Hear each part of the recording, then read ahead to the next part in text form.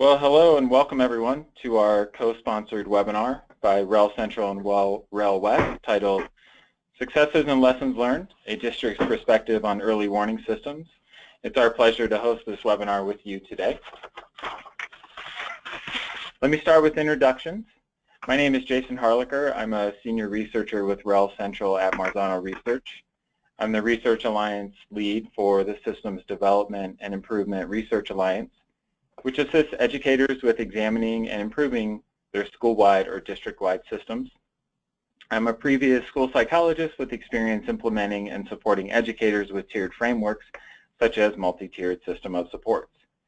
I will be facilitating this webinar with Kenwin Derby, who is a senior research associate with REL West at WestEd.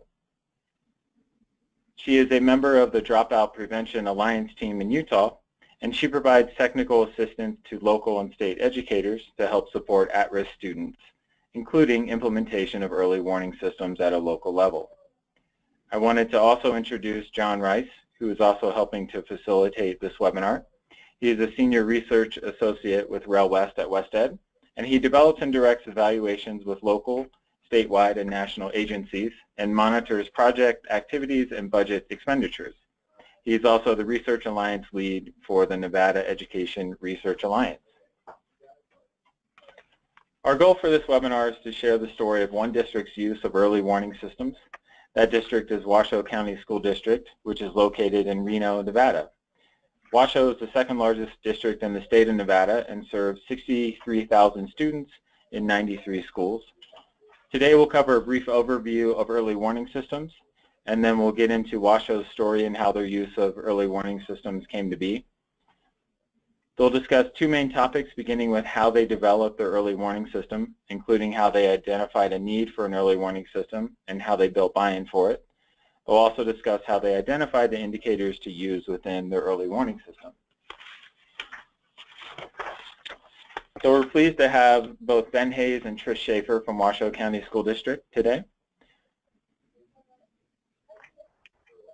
Washoe County School District's Chief Accountability Officer, Ben Hayes, has been working with public schools for 15 years, since completing his graduate degree in experimental psychology from the University of Nevada in Reno.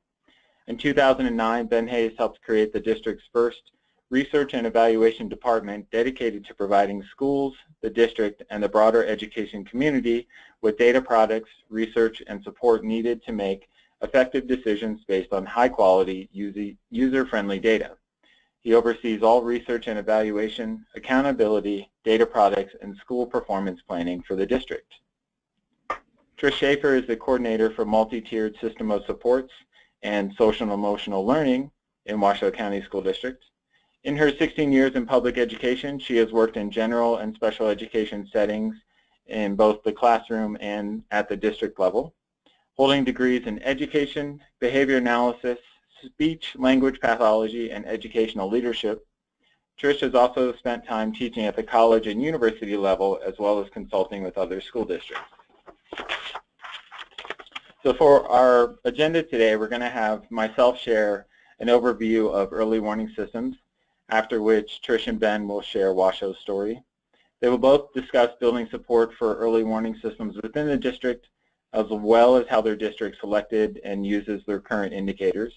We'll pause for a couple questions in the middle of the webinar, and we'll close the webinar with more questions and lessons learned. So this webinar is focused on early warning systems, which are defined as database models that match students to interventions with the goal of improving graduation rates and decreasing dropout. Early warning systems typically use attendance, office referrals, and course grades to identify students who are at risk for school dropout, and then provide those students with a corresponding intervention. The intervention provided targets the risk factor that the student is displaying in order to increase the student's attachment and performance in school, therein reducing the risk for dropout. So we can think of early warning systems as 5 major steps that a district or school completes, the first of which is to establish a team to oversee the early warning system. This team will use data to identify students who are at risk, identify interventions for those students, and then monitor progress of the students to determine how effective the interventions are.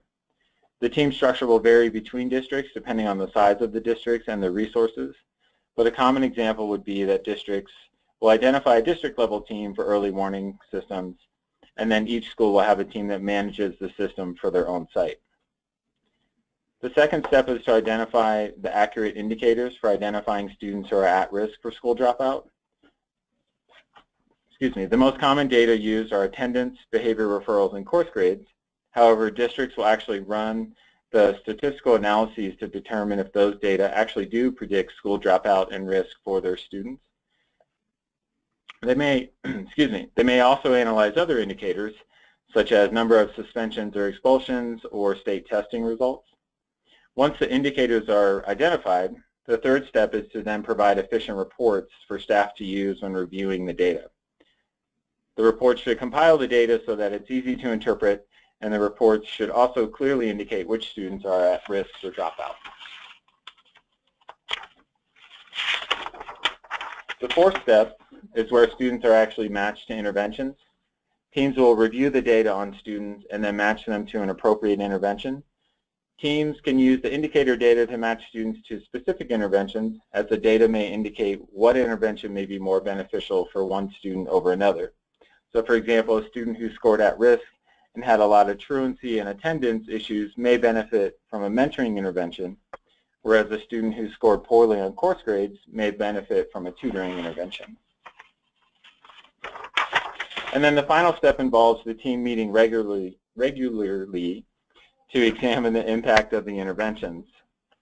Teams will examine which students are in interventions and how they are performing with that intervention. When evaluating student progress, the early warning system team will also consider the fidelity of the intervention. This is to ensure that the student was provided the intervention in the manner that it was intended to be implemented.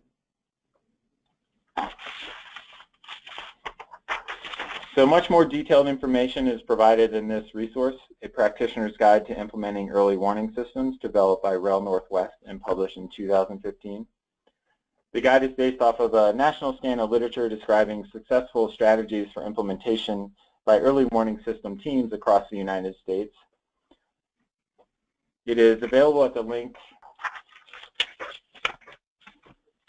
So finally, I just wanted to mention how early warning systems align with tiered models such as MTSS. Trish and Ben can speak to how they coordinated efforts within their district, but essentially the interventions that early warning systems have available can be embedded within a school-wide tiered framework where you have universal, targeted, and intensive supports, which is your Tier 1, Tier 2, and Tier 3. So you can see how these models really overlap in that both use data to identify students for support.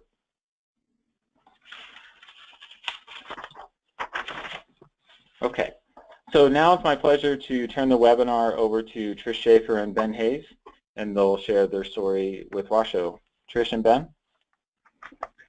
Thank you, Jason. I wanted to kind of say early on that our essential question in this, and I'm kind of, as you said, and thank you for your introduction, kind of an accountability guy with the district, but it's always been important to me that we integrate well with all of the other offices and schools in the district, not just kind of pump out spreadsheets and that kind of stuff. So really the essential question became for us kind of, can an early warning system be used to develop better awareness, make better relationship and supports and wraparound services for students along their pathway to graduation? And that's a K-12 pathway. We didn't want it to just be kind of a predictive model or kind of a data tool that, hey, these kids might be in danger.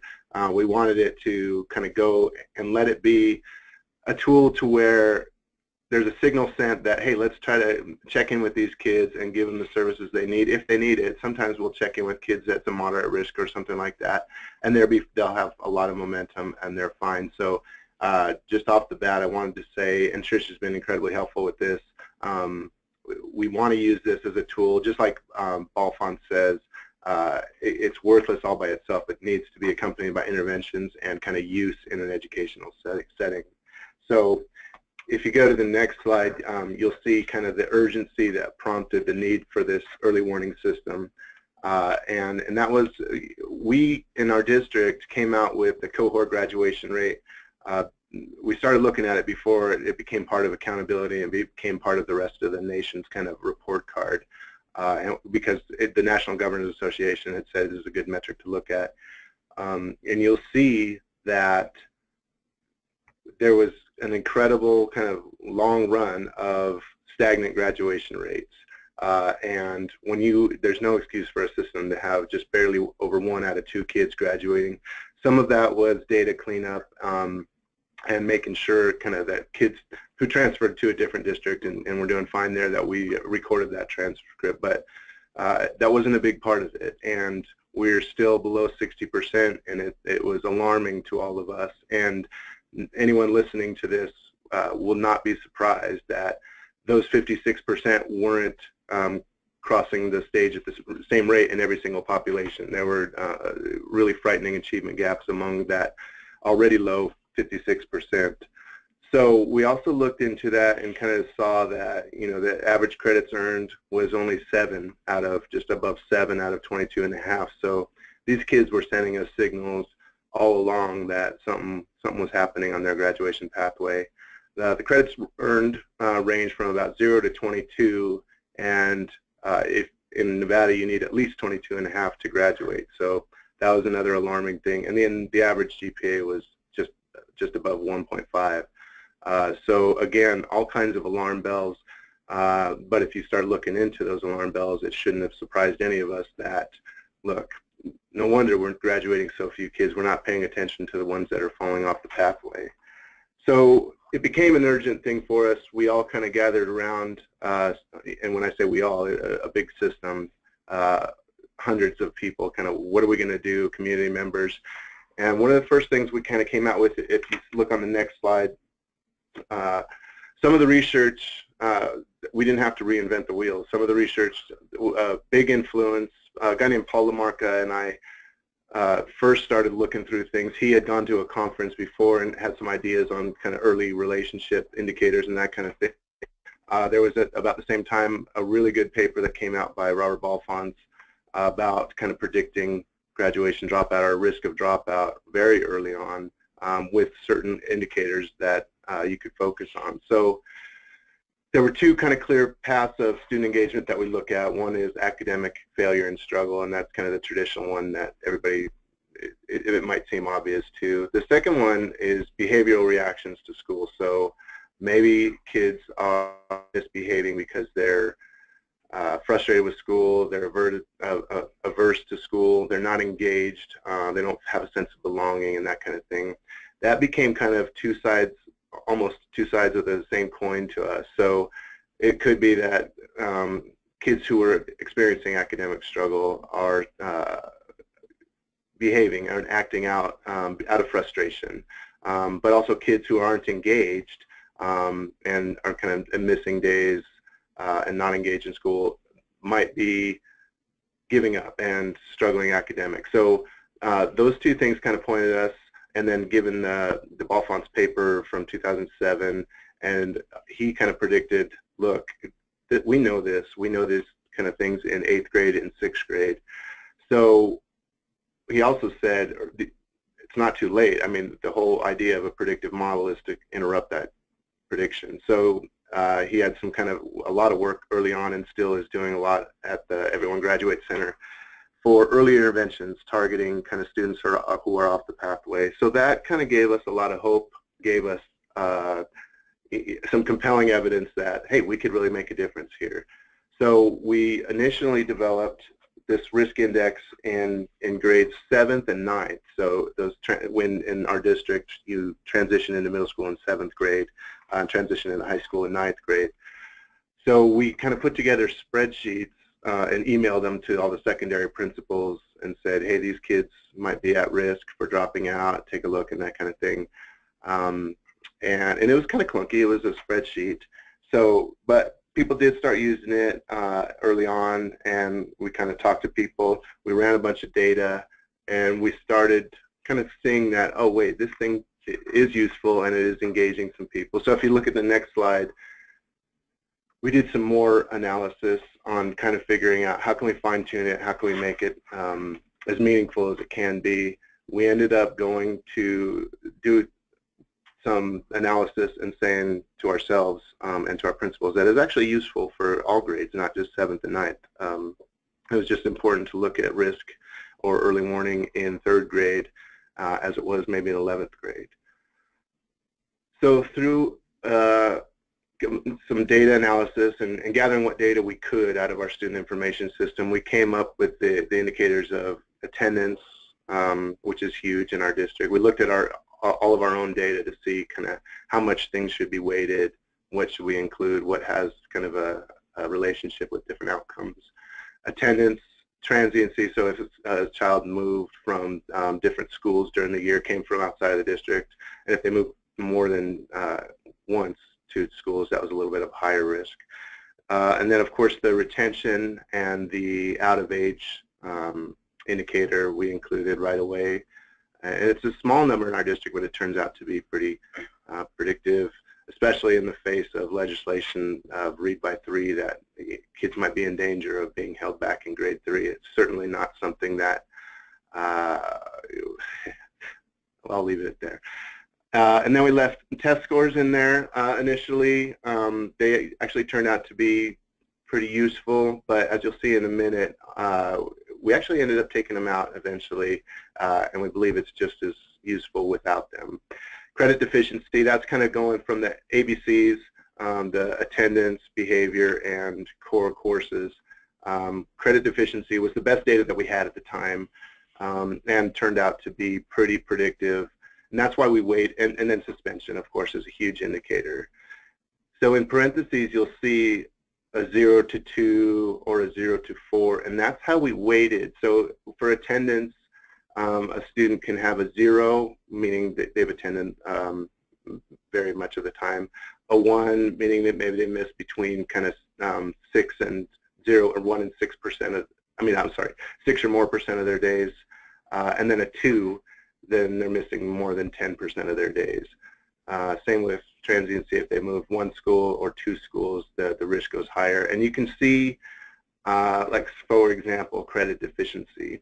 We ran out all the distributions of these indicators and found out kind of how they related to the negative outcomes that we didn't want our students to experience.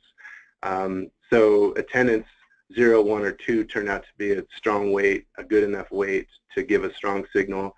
Credit deficiency, there was such a distribution a child can miss, let's say 1 credit or 1.5 credits, and still kind of catch up. But once you get down to, you know, missing 3 credits or so on, then it puts the child at higher risk. So we felt like that one deserved, according to our data, needed a little bit of a stronger weight in the model.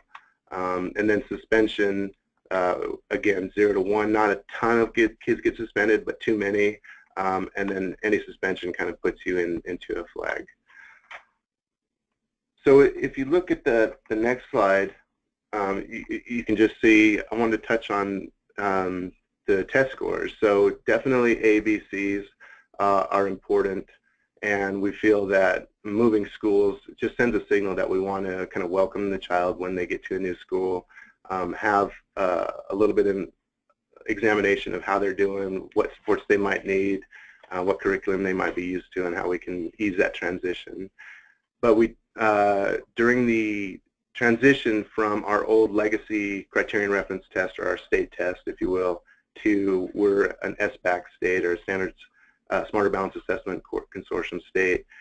During that transition, we didn't have really test scores, and we've gotten people used to looking at the risk index all the time. So when we didn't have test scores, we thought, well, maybe we can drop them out since we don't have them. Should we look at anything to replace it? And after a few years of using this, it turned out that the model is just as predictive without assessment scores. So we think that, and we went back and looked kind of retrospectively too, and that held to be true. So I don't think that we'll put assessment scores back in. And I was lucky enough to be at a small convening with the Ball Fonts group last week, and a lot of people that are using early warning systems around the country have said that the fewer indicators, I mean, you don't want to just focus on 1 or 2, but you also don't want to make the system too noisy so that people start getting distracted by different indicators. So the fewer indicators that we can focus on, the better. that was really compelling to me to just kind of leave these out. Now, our next kind of generation we'll talk about later, we want to fine-tune it a little bit for, let's say, K through 3, the middle grades, and then also for high school. But I just wanted to say to the group that the assessment scores were fine to take out, and it's probably a little bit more predictive, actually. That's something that we use in our trainings to show exactly how each variable is made up, or each indicator is made up, and how each student kind of gets the score that they get.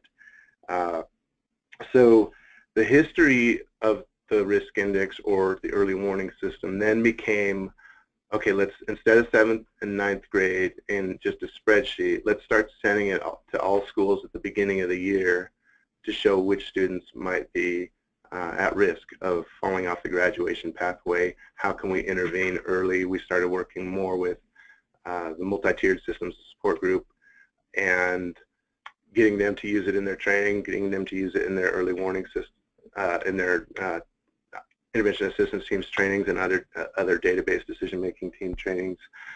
And then we tried to get it to as many educators as possible. So we were building a data warehouse at the time, and this became a foundation of that. I believe that was the first report we built, was the early warning system. So every educator in our system has access to an early warning system list of all their students at any given time.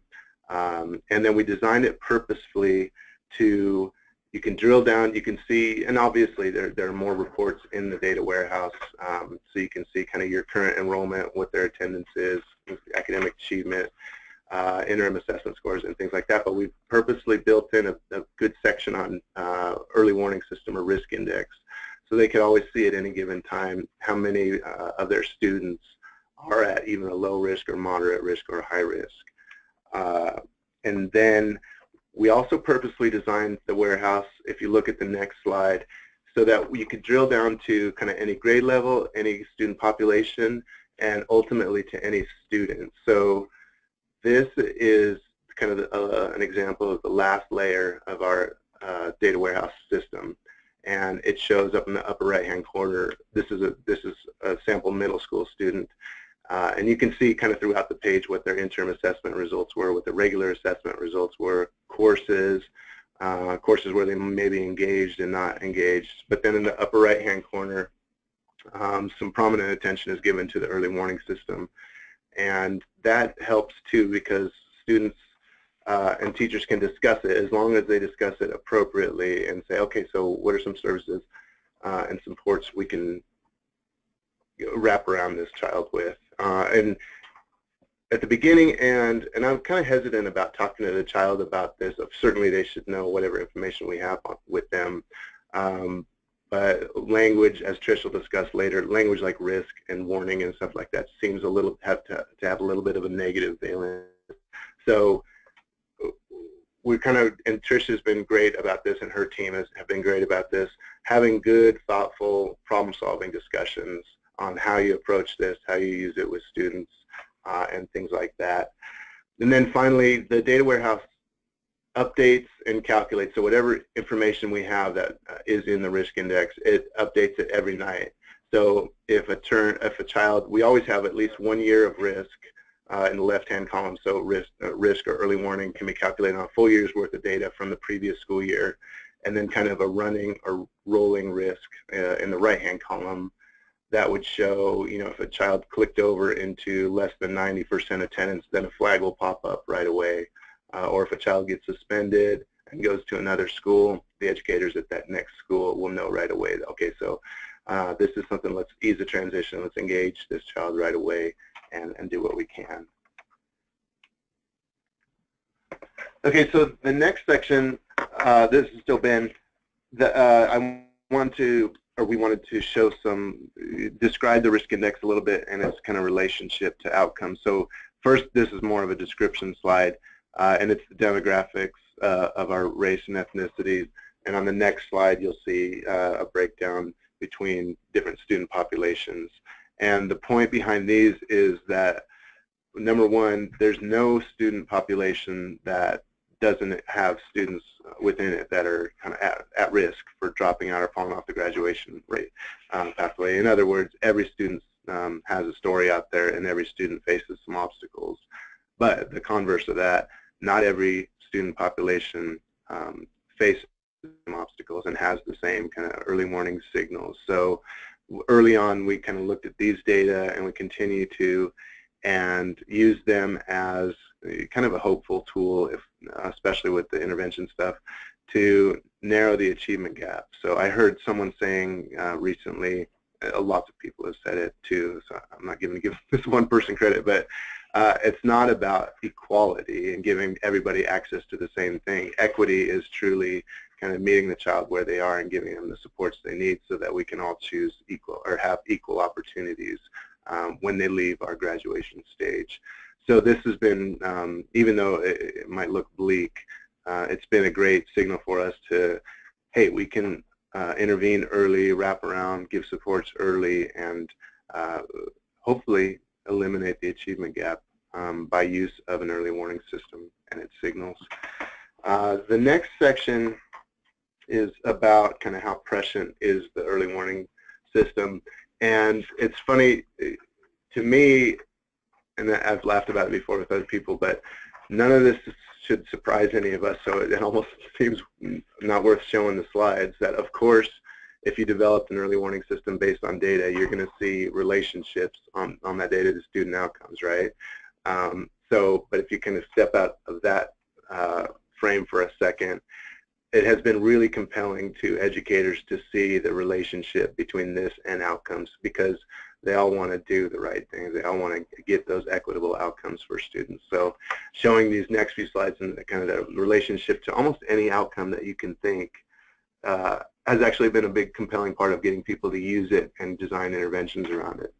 So that this next slide shows suspensions, and of our population with no risk indicators, only 3% of them got suspended within 1 year. So this is at the beginning of the year, looking at their risk data or their early warning signals. What outcomes did they experience within 1 year? No risk, 3% of them got suspended. That goes all the way up to 20%, or 1 out of 5 of the high-risk students. And then the next one shows kind of the proficiency or meeting standards on the old state test. So you can see, and I should mention here that our district has a 90%, and I'll say quickly, and we'll show you later, we have made progress since that 56% back in 2009, but our goal has become 90% by the year 2020. And over we see these indicators that are just about 90%. And this is one of them. So kids meeting proficiency tend to have a real strong relationship to graduating on time. And this 89%, we want, and hopefully with the use of an early warning system and lots of intervention kind of resources and attention, we can get it so that through use of the early warning system, no child kind of is at risk for not graduating, because we've intervened early and kind of provided the supports we need to. So that's one way we think we'll get to the 90% mark. The next slide shows suspension again, but this is, earlier I said we took assessment out of the mix, and this is, the previous one was using kind of assessment as a risk warning or early warning signal as well. This is almost the same exact pattern, and it's no assessment data. So the pattern before with using student achievement was 3% in no risk, 5% in low risk, 8% in moderate risk, and 23% of high risk, or 20% of high risk. And this same exact pattern, except for it's 23% among the high risk students. So it's a cleaner kind of signal for us, and we're able to focus on it a little bit better. The next slide shows, and I won't go into it too much, but what we use for, in the state of Nevada, for student growth measure is the student growth percentile model by Damien Beta-Benner. And I won't go into the whole model, but it's normed, so no risk, or you can see the 55 among the no risk population. That means they were the median student in that group outgrew 55% of his or her academic peers. So, and an academic peer is whether they're low performing or high performing, they're compared to those similar types of kids. So, and you can see again this unfortunate linear relationship all the way down to the high-risk kids, and a 41 would imply that those children are being that typical child in that group is being outgrown by 59% of his or her academic peers. So the signal this sends to us is that the kids who really need the most kind of catch-up work and need to be accelerating a little bit more are actually growing the slowest. So again, the urgent call for services and supports and wraparound for those students, and it doesn't always have to be these intense services. It can just be relationships and supports for a lot of these guys. The next slide is an interesting one to me, and of course it's going to be, given everything the audience has seen, this isn't surprising that GPA is again related to risk, but the thing that jumps out to me, and we know from so much research that extracurricular activities are often the kind of the glue that keeps kids along, giving them that sense of belonging to their school and to their kind of education pathway. And oftentimes the cutoff point for being able to even participate in extracurricular activities is a 2.0 grade point average. And again, the kids that need it the most, or maybe would benefit the most by it, aren't even eligible to participate. Another strong signal that we got to do some work and some engagement with some of these students. And then finally, the last slide is graduation. And you can look, again, it's this linear relationship. And again, there's that 89, almost 90% number. So the students that with no risk have 89% graduation rate 4 years later. And I apologize, I should have said earlier, we looked at students 4 years ago coming into 9th grade and how they did within 4 years, if they what their graduation outcome was 4 years later. And again, an 89% graduation rate for those with no risk. And that drops down to only 67, even with moderate risk, and all the way down to 31% with high risk. And then you can see the red bar that goes from 3% with no risk. These are dropouts that kind of gave up on our system, or our system gave up on them, all the way up to 39%. So in the high-risk group, there were more students that dropped out than graduated, and that's something that we kind of continue to use as urgency in our system. So, and again, we're compelled by that 89% number. If we can do something really strongly to moderate the risk among all of our students, then we think we can get to that 90% graduation rate. And then the following slide is kind of our call to action that we use in our district. 31% of those students with high risk, they did graduate. So what did we do anything, or were there specific competencies that they had? Were there different resilience flags that those students had that helped them to kind of push through? And the more we can learn from those kids, the better off we'll be as a system. So now I'm going to turn it over to Trish Schaefer, who does a lot of the kind of dissemination and training work around through the MTSS, our multi-tiered system of supports work, and a lot of social emotional work, and kind of her work with behavior too. So, Trish, let me interrupt real quick.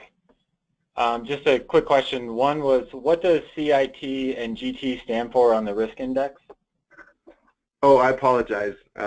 We're guilty of acronyms like everyone else. So CIT is children in transition. So students without a permanent housing, or without permanent housing. So it could be homeless, doubled up with friends, sleeping on someone's couch, and that, or living in kind of transient housing. And then GT is our gifted and talented education program. Okay, and I have one more, and I think it's more of a clarification. I don't see the credit deficiency in the components of your system. Was that a conscientious choice to exclude? On that same note, I see reading and math in there, but you mentioned that it was better without the assessment data. Yeah, it's just as good or better without the assessment data, and credit deficient is most certainly in there. That's one of our bigger weights. I mentioned earlier, it goes from 0, 1, 2, 3, 4 on the index, whereas many other variables only go 0, 1, or 2. It's yeah, I think 10 through 12. Yeah, oh, yeah, there you go. Yeah. Yeah, and then go ahead. Yeah, so elementary and middle school don't really use credits reliably so that we can use that signal. In middle school, we're looking into using core credits, so like reading, math, science, and social studies, to see if a child failed in there, since we don't really get accurate credit information, to see if there were any course failures in core subjects. But we haven't done that yet. Okay, and one more acronym just came in. What's LEP? Again, I apologize. That is English language learners, and we should change that. I think LEP stands for Limited English Proficient, but we've since switched to English language. Just chatted that. Okay, great. Thank you. Okay, so Ben did a great job explaining sort of the catalyst for why we got into this work, how we selected our indicators, and I'm going to talk a little bit about how we're using this in practice. He referenced the data warehouse as our primary point for dissemination of this information, and that student profile page he showed with the big pink arrow, every teacher has access grades 1 through 12 to read a page like that or have a page like that for every one of their students.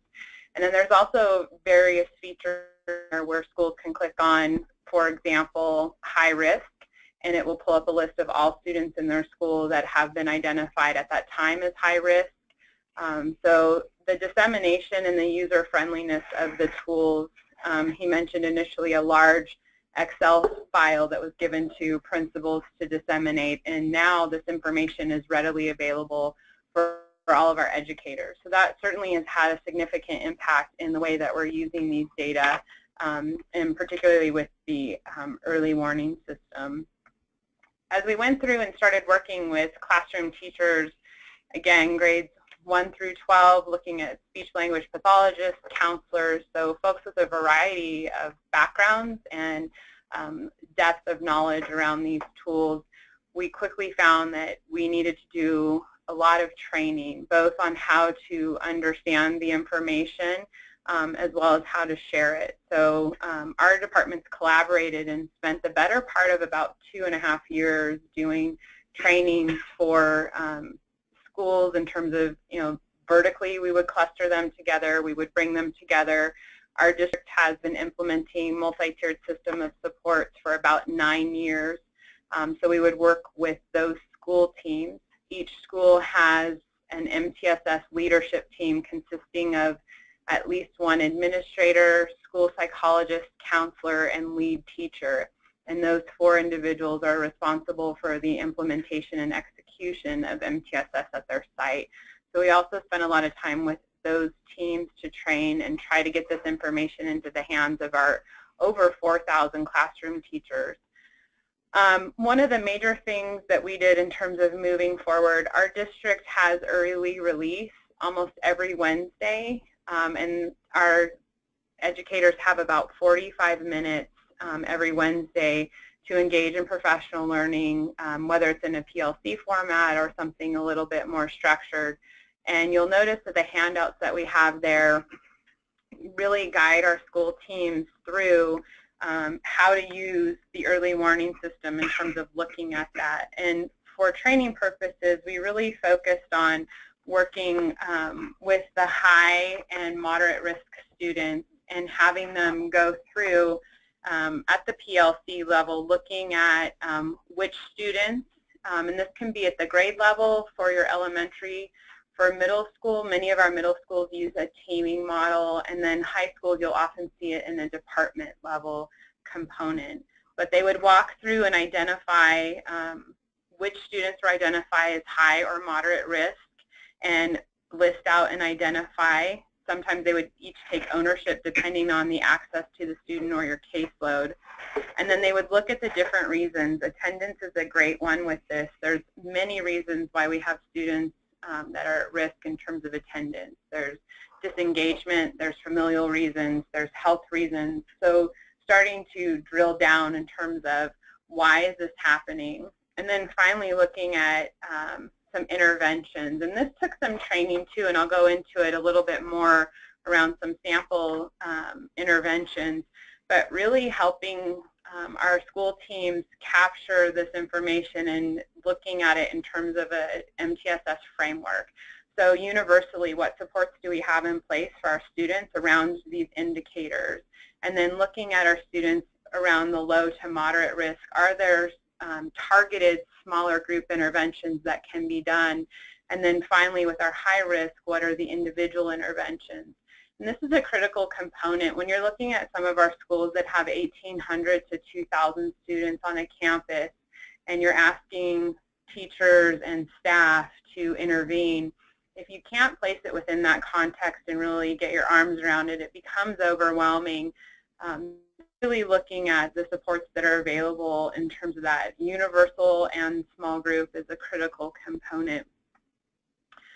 After we worked with our school teams around understanding the early warning system, understanding the data and how to put it to use at the PLC level and the intervention assistance team, which is the school team, their MTSS leadership team, then we started working with something called academic personalized plans.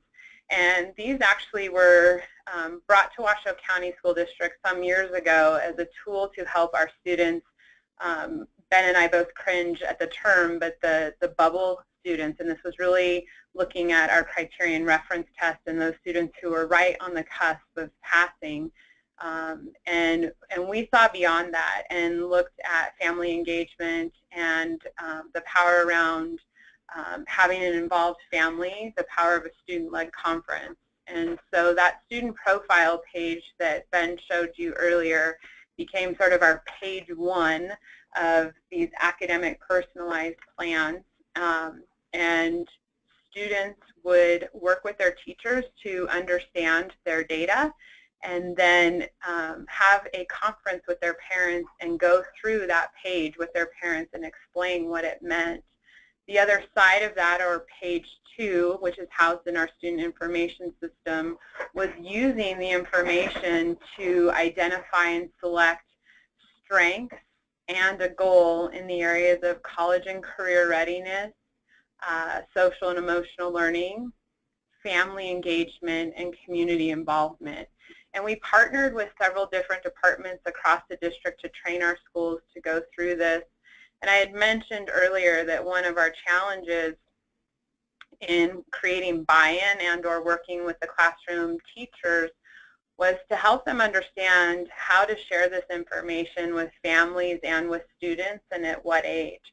Because even if our schools aren't using the academic personalized plan process or the APP process, many of them are using this information gleaned from the student profile page and the early warning at back-to-school nights, in student-led conferences, and we have parent university classes to help parents understand their data. So Ben is a huge advocate that accountability is a support, it's a flashlight, it's not a hammer, and really working to get this information to the hands of everyone and being transparent around what the data are and what they mean and how we can grow stronger as a school community as a result of having this information. And then I've talked a lot about MTSS, and we are fortunate in that every one of our schools has been trained and implements PBIS and RTI, which is MTSS together. Certainly with 93 schools and 64,000 students, there's a gradient in implementation, and some of our schools are stronger than others. But if you look at the next slide, I can talk a little bit about the training and how we've gone through it. So the attachment of the early warning PLC process looks at the problem indicator, problem analysis, the plan implementation, and then how we evaluate. And some examples of what this might look like in terms of supports for our school. When you look specifically at attendance, identifying and matching intervention, resource, and support as part of the training is critical. Sort of going into the here's what, now what, so what. So with working with our schools, we've really worked to build capacity in how we support our students. For attendance, we've worked closely with our Office of Truancy, and we have things like, for example, if we have students who are at low or moderate risk for attendance, we can place them on a 10 or 20-day monitor, modified check-in, check-out, if you will. We also are fortunate to have a handful of truancy officers who will help support the school in doing home visits and working to get those students to school. For our students that are high risk or really struggling, we also have a student attendance review board made up of a group of multidisciplinary professionals designed to help support a student and families if attendance is their primary area of concern. Transiency, you'll see there, that really becomes an issue of wrapping our arms around the family and the students. We are fortunate to have family resource centers here in Washoe County, and then you also mentioned CIT, our Children in Transition. We actually have an entire department dedicated to supporting the families, whether it's financial resources, employment resources, connecting the student with transportation so they can stay at a zone school for consistency even if they are moving from house to house or staying at a motel temporarily. Retention we've talked a lot about with Read by 3, and that and the reading and math really becomes an individual small group tailored intervention, but hopefully you get the idea there. With credit deficiency, like many of the other districts and many of you on the line, we have things like intercession and summer school. We also have computer programs such as A+ that allow our students to make up those credits. But the strength of the early warning system is that we can detect that much earlier on, so we don't have juniors coming to us with 2 credits earned. We're able to really attack that early on. And then finally, suspension. We've worked very hard to, we actually have a district-wide behavior support team made up of counseling, psychology, our psychology department, truancy, MTSS, our behavior department, special education. It's a large multidisciplinary group that works closely to support the behavioral needs, whether they are in special or general education.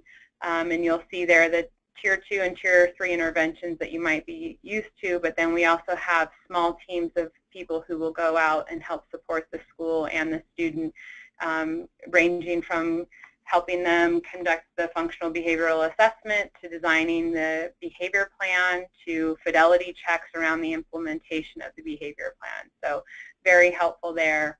And then finally, down below, something that we've worked really hard as a district is we've developed a district intervention assistance team model, and we've been doing that for about 2 years. And this team is made up of community support, such as our children's cabinet. Then we also, again, have a multidisciplinary team at the table. So you have truancy, social workers, mental health, behavior specialists. Our area superintendents will come and participate. And this team meets every Friday from 8 to 10. And it is where a school can come if they are experiencing difficulties in supporting a student behaviorally, social, emotionally, or academically. And the intent is that the school comes, it's a problem-solving model similar to what we ask our schools to do, and we have the people at the table who can make the decisions and dispatch the support immediately. So we found that to be a very effective and supportive model for our schools, and that certainly any of the indicators that you see in early warning, we typically see students there that are high risk, which helps. If you go to the next slide, just looking at that problem-solving model and going back to the PLC component in the handouts, we do work with the schools in terms of the PLC, at the PLC level and at the school level in terms of their intervention assistance team to really look at these data. I mentioned that Ben and his team have built out where you can click at any given moment and see all the students that are high, moderate, low, or no risk in your building. So we've worked with our schools to do this and look at this information and data at least 3 times a year, so similar to almost that universal screening for planning purposes. So we work with them to go through it at the beginning of the year when they're looking at the students that they have. We require that all high-risk students go through the school's intervention assistance team, as well as there's strong discussion at the PLC level for high and moderate risk. And then they run that again midwinter. As Ben mentioned, these indicators are able to be updated every 24 hours. So a lot can change during that time. And that process has really helped our schools because there is a wealth of information. And when we talk about using multiple points of data to make an informed decision, when you look at the indicators and the information that it can give a school team, this has really enhanced our work and made it much more streamlined and efficient for our school teams to be able to funnel effective interventions, resources, supports to our students and to our families, which I think is a very critical component and a huge bonus around helping families and teachers really understand the early warning system and what that means. Okay, and then if we go on to the next slide, this is just a reminder of the student profile page and what this looks like. And we worked to design this page. To the top left, you'll see important information up there for classroom educators in terms of intervention and testing. So things like, was the student on an IEP within the last 2 years? Were they on a 504 or designated as an English language learner? Were they receiving supports through MTSS, or were they in a gifted program? So having that type of information at your fingertips, along with the early warning system, and important practice is having the 2 years. So even looking at this sample student, you'll see in 2012, you're able to identify high risk and figure out why. And then in year 2013, currently, we're only seeing a 1 for attendance. So as a PLC or as a district or a school-based IAT, that gives you a lot of information already in terms of where to start looking to design effective interventions and supports for that student. So this is just another tool when we talk about buy-in and dissemination and user-friendliness.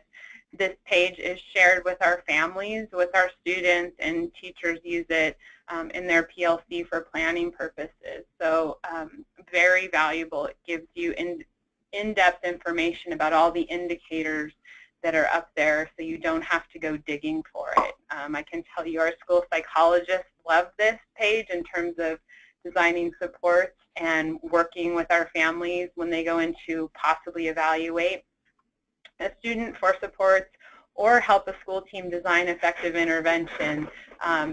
They have said over and over again how much they love having all of this information. And Ben mentioned the drill down capability. So you'll see there using MAP as our universal screener, sort of mid-page, there's a drill down. Click here to see all MAP details. So if you click there, you'll be able to see all of the information, all of the MAP assessments that student has ever taken.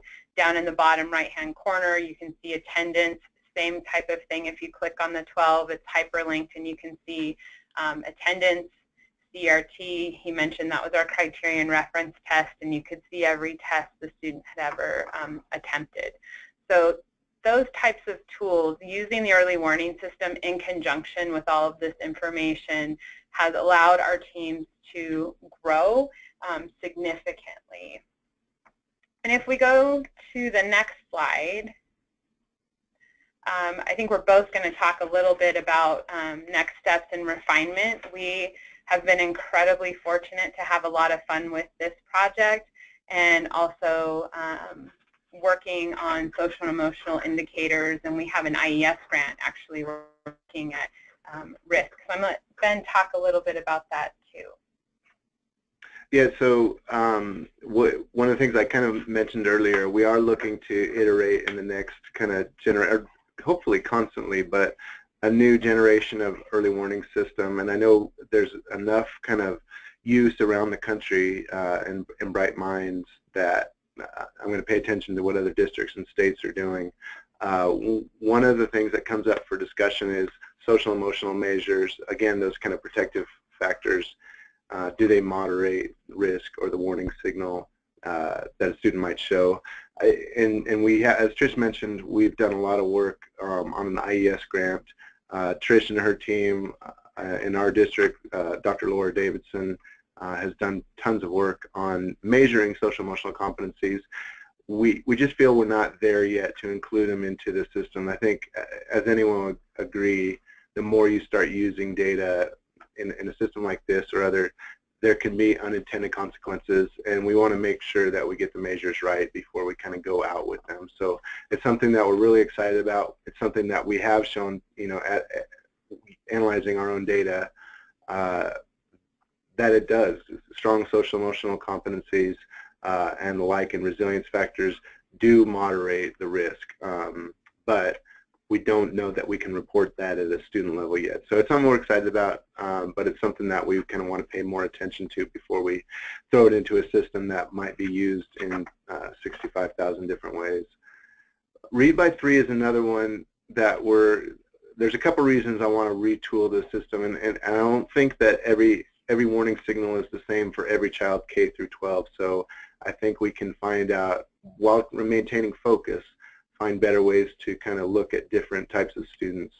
Read by 3 is a law that was passed in Nevada that kind of mandates that if a child can't read at grade level by grade 3, that child should be retained. And there's some other workarounds or just cause exemptions, but it's a really frightening thing to a lot of us in the district, and I'm sure a lot of people around the country that are dealing with these type of laws. But it's a very strong impetus in getting those kids the reading skills or the literacy skills that they need, or the literacy competencies that they need by end of grade 3. And that kind of begs for multi-tiered system support. It begs for good signals early on in kindergarten or preschool if the child is going to need some more supports. And then graduation supports. One of the things that kind of makes me feel guilty about our early warning system is that it really shows a signal of, yeah, this child might drop out, moderate risk to drop out, high risk to drop out. But with even, now with 3/4 of our students graduating, can we do better than just saying, yeah, those 3/4 are on track to graduate? So can we say that they're going to graduate, but they need a little bit more support to be college or post-secondary ready, or yeah, they're college ready, and they have a chance to go to really good colleges, really with strong scholarship opportunities. So just getting more signals and more positive asset-based signals to our educators around the students, and I think we can do that all along our pathway. So this has been, like Trish said, an incredibly fun project. I feel fortunate to have worked on it, or to be working on it, but I also think that there's a lot of room to grow. And it is fun to see, people in my position don't get to work directly with kids, but it's fun to see educators using them to support students. So we'll continue to refine it and definitely share our work with REL and whomever else. But yeah, the next steps are to refine it, get better signals for earlier grades and high school grades, but also kind of some asset-based signals. And I hope to learn from people around the country doing that work. Okay. Well, I think we've talked about this quite a bit, but that component of educator training and understanding is essential to the success of the early warning system. Without the teachers understanding how to use it, both at the PLC and IAT level, but also with students and with families, and what to do instructionally. So again, going back to that, here's what, now what, so what, that component, and it isn't a one-time training opportunity. This is present in almost every training that we do. We go back to it, we refer to it, we've offered layers and depth in terms of the implementation and what it means so that they can explain it. And that has been critical. What we'll find is that if they don't have that depth of knowledge and they try to use it, it can go terribly wrong. Or if they don't, they shy away from it completely and are missing very powerful signals around how to intervene and support students in their classrooms and in their buildings. Another lesson that we learned that may seem small but actually had a fairly significant impact at the beginning is that language matters. And you heard Ben reference it earlier in the talk that the term risk itself was a little bit difficult. In fact, we had to meet with several parents initially around the terms that were there. So you'll see us using now early warnings for supports versus the risk index. And that, again, ties back into that educator training and helping them have the sentence frames and the supports and opportunities to practice explaining what these data mean. And again, how can we tie them to resources, interventions, and support. We have a dynamic Department of Family Engagement, and we are both privileged to work with them. But in addition to educator training and understanding, the ways in which we communicate this information with our students and families was also something that we learned. And really, the schools were beautiful in the ways, once they began to really understand what it meant, the ways that they were able to involve the students and families and have the students have higher levels of ownership and accountability using the tools. We saw schools having family data nights centered around that student profile page and talking about early warning and identifying as a family what are some steps we need to take because my attendance is really impacting my educational performance or possibly my graduation outcomes. We also see schools using this at back-to-school night and in parent-teacher conferences. So again, another way to get it into the hands of our students. And with some of our older students, when we talk about course selection, when we talk about opportunities for post-secondary, either education or career pathways, helping them understand strengths and weaknesses and identifying their resources and support. So pulling all of this together has been a really powerful component.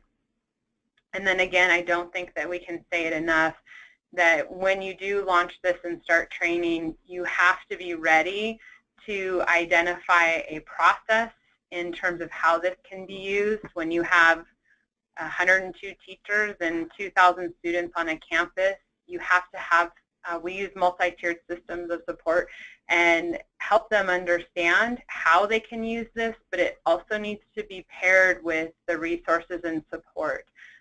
Simply letting a family know or a student know that you're at high risk for attendance or you're at high risk because of poor academic outcomes or credit attainment, you have to pair that with a plan and be ready to evaluate the plan and make adjustments as needed. And schools and teachers need training on how to do that and need supports on how to do that for this to be efficient and effective and widely used. And along those lines, I think I want to re-answer the question about promising practices in graduation, just because I can see the vision of my superintendent glaring at me. I didn't mean to imply that it's only relationships that matter. I think that's probably the biggest impact that I've seen. But this pairing resources with having an early warning system has led to a lot of problem-solving discussions, and we've been able to kind of make our alternative system better through big picture learning and more engaging practices at our behavior school and things like that. We have kind of put different options in place, so whether a student wants to do online credit recovery or kind of a night class during the spring semester or something like that, we've been able to provide better options and hopefully better conditions for learning for the students that do need different supports. So I think in any district around the country, they're going to have ideas about how they can best engage their kids. I think relationship and the kid knowing that you want them engaged in the education pathway is huge. And then also offering some differentiated supports. So for instance, tutoring at different times, and those different grad boost or credit recovery or different engaging and more relevant practices, offering an internship. I think some of the Signature Academy and CTE work has helped to kind of take the long vision of engaging kids.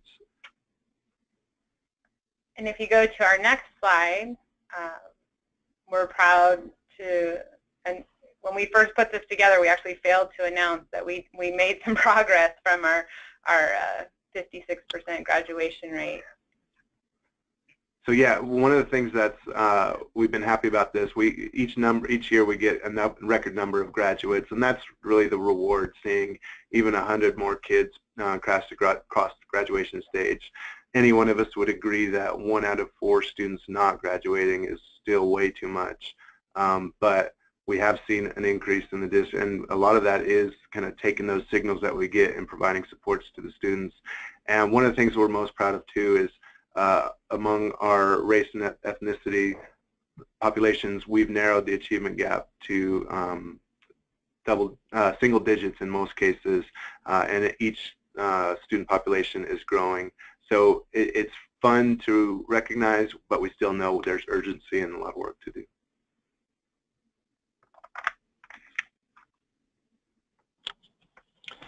Okay, that was really great, Trish and Ben, and congratulations on seeing the benefits of the early warning system with the 75% now. Our email addresses are displayed on the screen there, so if you have questions or follow-up, you're welcome to email any one of us. The webinar itself will also be archived at the address relcentral.org on the screen there.